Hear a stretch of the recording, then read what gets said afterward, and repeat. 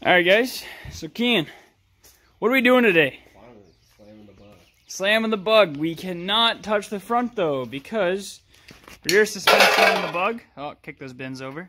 Rear suspension, that's a torsion arm suspension. Up in the front, we got McPherson struts. I have springs, lowering springs for those, but I don't even have a spring compressor. So, just the back side of the bug today. Stores are closed. Stores are closed. Coronavirus. Right now we're getting the top of the shock. Down below, right there is the bottom. We're just popping out the shock. So let's get it. Nope, that's not the way up. Guys, so it's another day. We left off last time. I had popped out our nice shock here. You know, it's not that bad condition to be honest. Like it's still. Oh shit! Wow. Okay, maybe. Well, it's still, you know, shocks and so on, you know. I have this adjustable shock here that I might be putting in, but, you know what? I kind of see why I'm a dumbass why I bought this, because you hit a bump, this takes the shock, and your spring brings it back up. So, like, let's say you hit a bump, this goes down, absorbs the bump, your spring pulls it back out. This shock, if you see, I'm putting all my body weight on it, and I can't even give it to flex, and it's on the highest setting. So I may have messed up there, but we might still go with those. Who knows? All right. So as you guys can see, swing arm down there, almost out of the way. Top part, don't remember what it's called, almost up and out of the way. One thing, kind of looks kind of sick with the wheel tucked all the way up in the fender. Now I kind of want to go lower than I expected.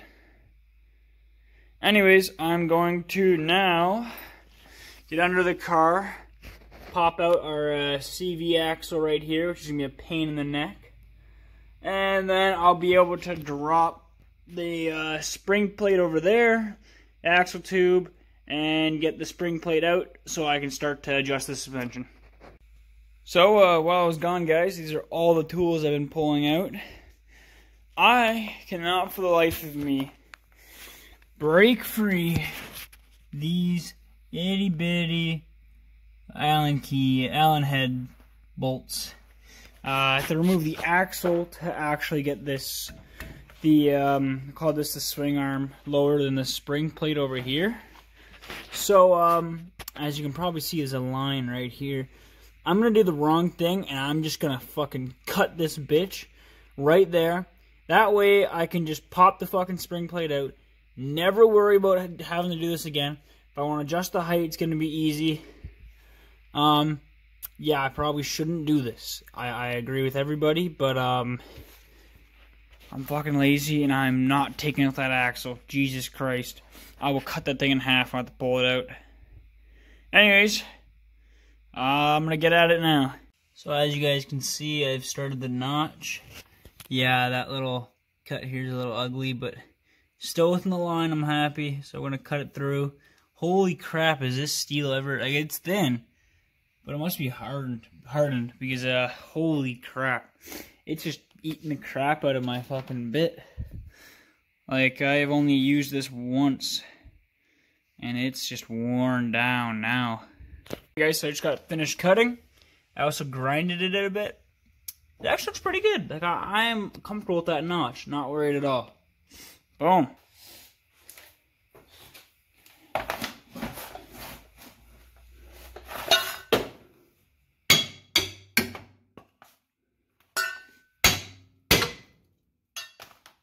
So as you guys could see in the last clip when I was hammering this off, there's a little ledge just back here.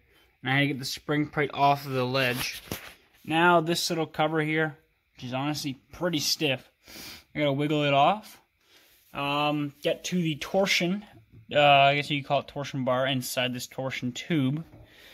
And then all I literally have to do, pull the torsion bar out, click it back, 2 clicks, put it back in, and that should be a 2-inch drop. Kind of thinking about maybe 2.5, even 3, but I think we'll start with 2 and see where that takes us. Now that I have the completely custom swing axle. Oh, it's not a swing axle, it's a spring plate. Alright guys, sorry I wasn't filming too much.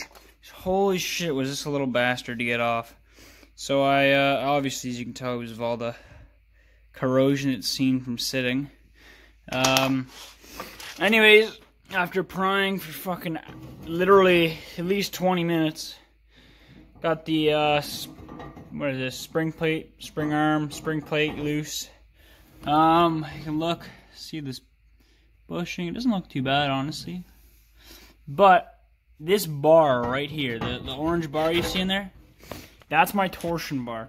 So if I pull that out and I turn it 2 notches backwards, I'll lose about 5.5 centimeters of height. Alright guys, I have things like half thrown together. Oh shit. So I was getting really excited, thinking like, whoa, look how low I'm gonna be, like almost bottoming out. Sick, right?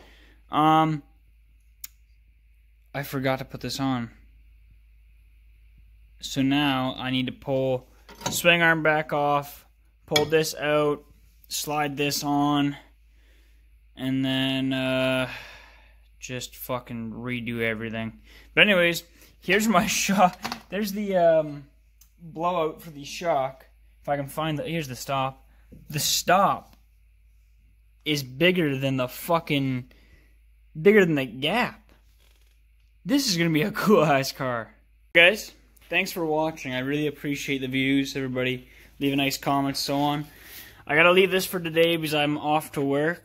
But if you guys can see, here's the right here is the bottom of the frame.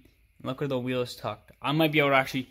I can't wait to lay frame in this car. Honestly, this is gonna be badass. Well, next will be the front, but first. In the next episode, you'll see both sides of the back done, wheels on the ground, and hopefully, as long as I'm not working, we'll get the front done too. Slam this whole thing. Hell, take it for a drive. Why not?